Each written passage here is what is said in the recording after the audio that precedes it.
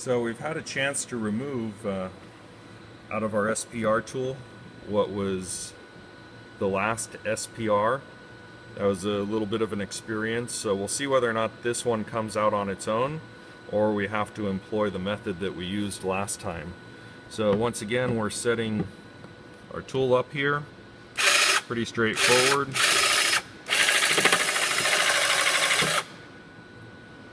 There we go, removal, which it seems like this one looks like it's falling out on its own.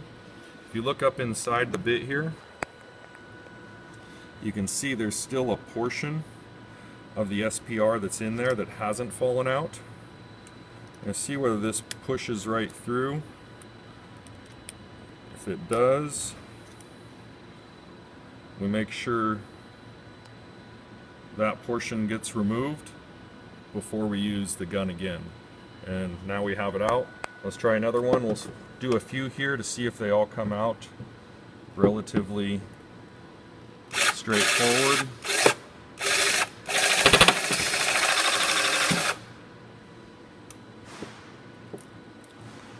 So again, coming back out, you can see the one portion is still in there.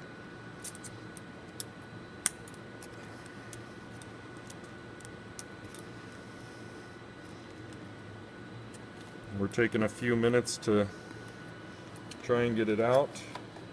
You can see where it barely comes out of the opening on this, unfortunately.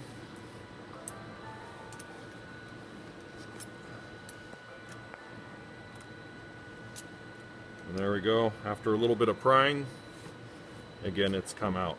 We'll get back to you on our next video and see how we do after a little while. Thank you for checking us out.